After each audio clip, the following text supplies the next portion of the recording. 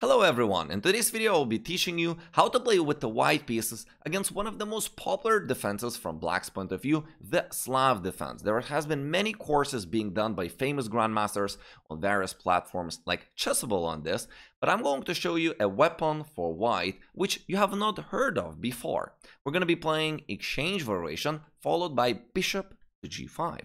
This is a very cunning and innocuous looking move, which is quite devious, and I think it's going to give you massive amounts of practical chances. The idea behind this move is quite simple. We're pinning the e-pawn and trying to confuse the black's development. There are quite a few ways how black would try and play against that. For example, f6, knight to f6, moving the queen to b6, and a lot of times queen b6 followed by e6, which closes down the bishop. Let's try learning an idea against most of these variations. First of all, knight f6. Well, here we're going to be taking, and it's better for them to take with the g-pawn, because if they take with the e-pawn, which is actually quite common at intermediate level player, at least my students are claiming that, we're going to be playing against the isolated pawn over here. So you can play knight to c3, g3, bishop g2, and very often you even get knight e2, knight f4 to play lots of pressure on this d5 pawn. For example, knight c3, knight c6, at this point e3, bishop e7, we could just fianchetto the light square bishop, followed up at knight e2 and knight f4 to apply pressure on d5. Now, if you don't like fianchetting the bishop, it's also possible just to play bishop d3, knight f3, or knight e2, knight f4. White gets comfortable position where the plan is clear cut to attack the d5 pawn.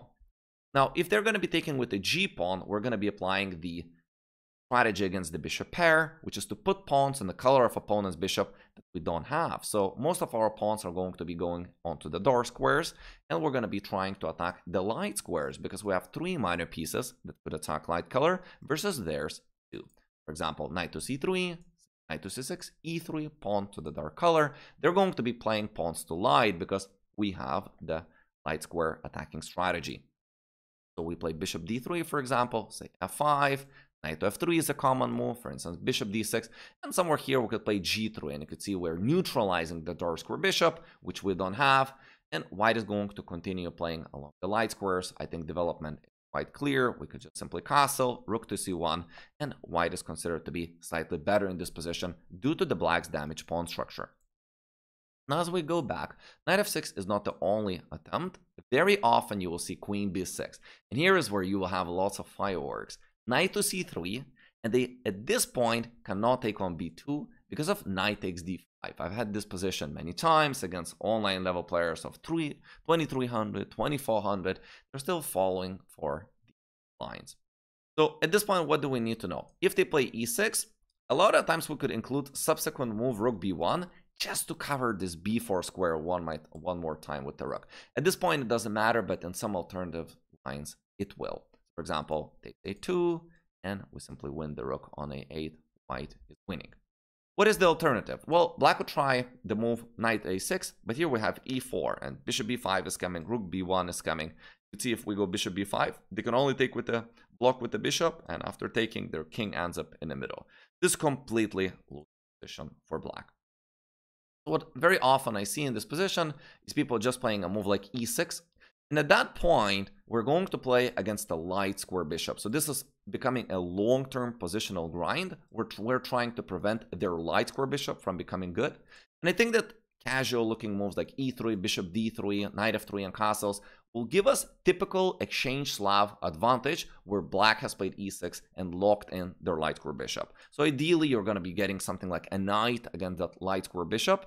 And I think that white has a long-term static advantage that is probably light to medium. What are other lines that they could be playing? Well, another move that they could be trying is h6, and it has a very interesting detail behind it. If we're going for the same line as black, this time after queen takes b2 and knight takes d5 and e6, if we were to go for knight c7, at this point we cannot take on a8 because after bishop b4, our bishop is no longer in g5. So it cannot go to d2, and so white in this position is losing the queen. It's very important to remember that this change forces you to play rook to b1. That's what I was mentioning in the previous line.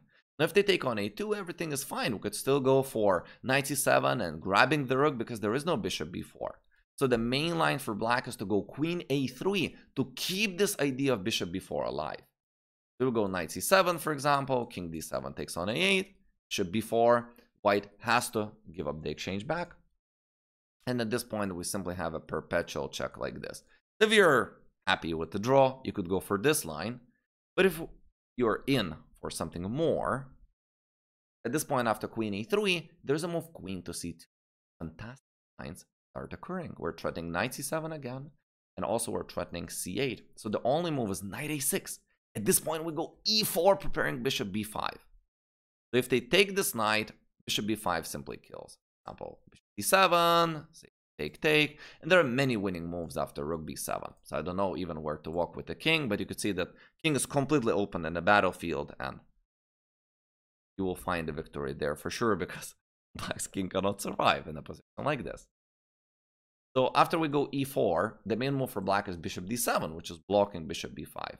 But at this point, we could play bishop takes a6, and if they take back with the pawn, we have knight c7 checkmate, because the bishop is covering d8 and e7 squares, so they would have to take the knight, and after bishop b7, I've had this position a few times.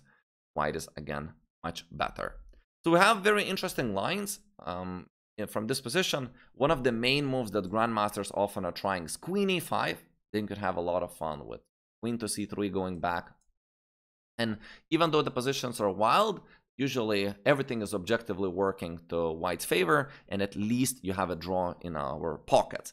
Because a lot of times people try to play various different sharp lines, which include gambits, and I think that if you're risking at being worse, I wouldn't be taking that with white. Now over here, if black plays perfectly, you're going to end up in an equal position at worst. That is the risk that we can be taking, and I think if worst case scenario is equality, then we're not risking anything at all. And one more line that I would like to show you is the move f6. Here I like bishop d2, because after knight c6, we're going to be playing knight to c3.